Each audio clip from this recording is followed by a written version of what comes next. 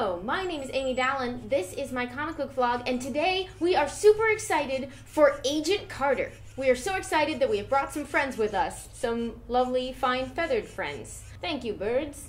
I accept your blessing. As you can see, I am not recording from my usual bookshelf. I am with family for the holidays right now. I hope your holidays are wonderful, and I hope you are as excited as I am for January 6th, when the new Marvel television event, Agent Carter, will begin. It's an 8-part miniseries, and of course it stars Hayley Atwell as Peggy Carter, who you might remember from the first Captain America movie. She was flamed during World War II, but now we're going to find out what she was up to after the war. We've already seen a glimpse of it because they did a short film they included on the Iron Man 3 DVD, which was really cool, especially since it addressed some of the themes of sexism of the time, which I hope will be part of the landscape of this series. The bulk of the series will of course be devoted to awesome adventures, because as we now know, in the Marvel Cinematic Universe, Peggy Carter goes on to become one of the co-founders of S.H.I.E.L.D. And to know more about her, you might want to check out Peggy Carter, Agent of S.H.I.E.L.D.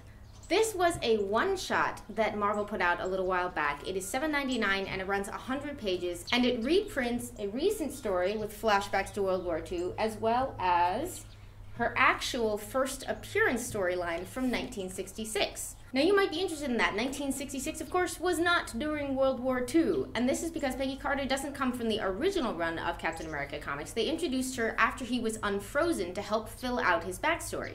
He had a different love interest during World War II, but that's a different story. Peggy Carter does have an interesting history in the comics because she was actually not all that well known. She didn't become part of the core cast when they introduced her in 1966, both in flashbacks and eventually in the modern day of the time. She, in fact, was the less famous Agent Carter. In the world of the comics, she went on to inspire what was at first her younger sister and then her niece, or possibly great-niece, Sharon Carter, who comic book fans know as possibly Captain America's one true love.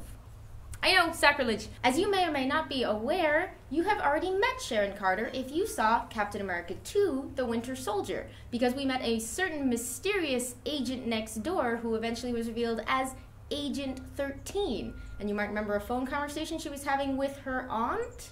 I know, isn't that great? Sharon Carter, of course, would be inspired by her aunt/great-aunt to become herself an agent of S.H.I.E.L.D. Now, Peggy Carter's history with S.H.I.E.L.D. is interesting. In the Marvel Cinematic Universe, they have made her one of the co-founders, which is an absolutely brilliant decision, which I love.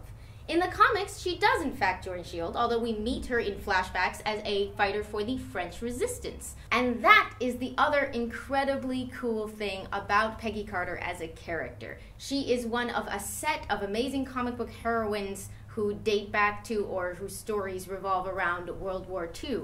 She, of course, was written in post-World War. As was, for example, Mademoiselle Marie over at DC Comics, but there was also a set of amazing heroines created during World War II who were being published contemporaneously with the conflict.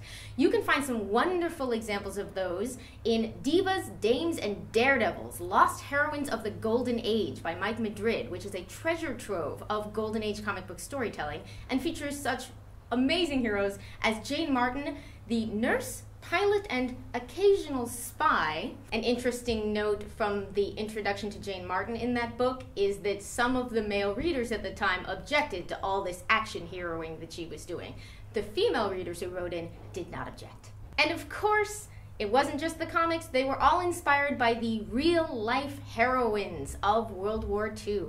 One of the most famous and amazing of which was Nancy Wake, a New Zealand-born, Australian-raised woman who became a British agent of the French Resistance. She was so successful at evading capture by the Gestapo that they nicknamed her the White Mouse, and there was eventually an enormous price on her head, but she kept going back and accomplishing feats of really almost unbelievable heroism, and ultimately became the most decorated Allied servicewoman of World War II.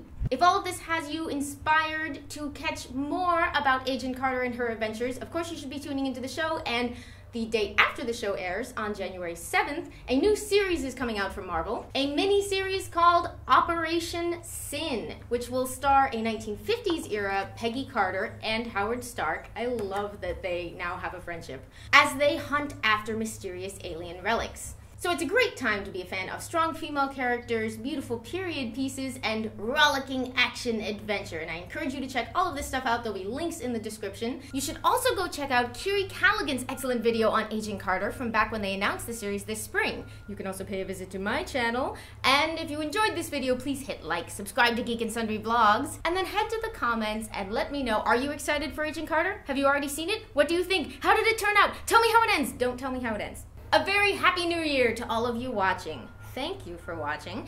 And until next time, read yourself some comics.